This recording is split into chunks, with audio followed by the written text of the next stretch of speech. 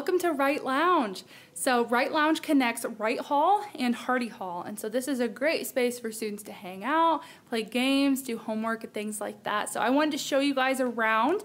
As you can see, it's a very spacious area. There's a lot of room to hang out and play games and do homework, things like that. I really love these big open windows.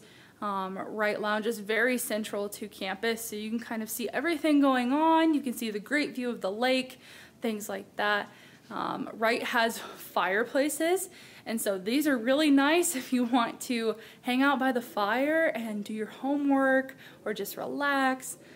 There's a lot of seating over here. There's actually another level, so we'll take a look at that in a second. And over here is our desk. So our halls will have a desk, and they have, they sell snacks and they make sure everything's going right in the lounge. So this is like a student job you can have on campus. And then also behind there is our resident director's office. And so they will meet with students in there and talk with them, things like that.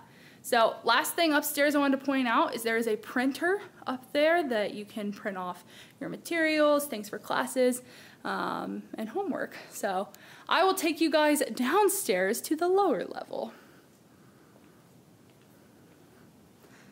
So it's really great that you have two levels. So there's people hanging out on each level and just doing a whole bunch of different stuff. So as you can see, this is a nice area down here. There is some more seating down here, another TV, so you can watch games, sporting events, and other things with your friends.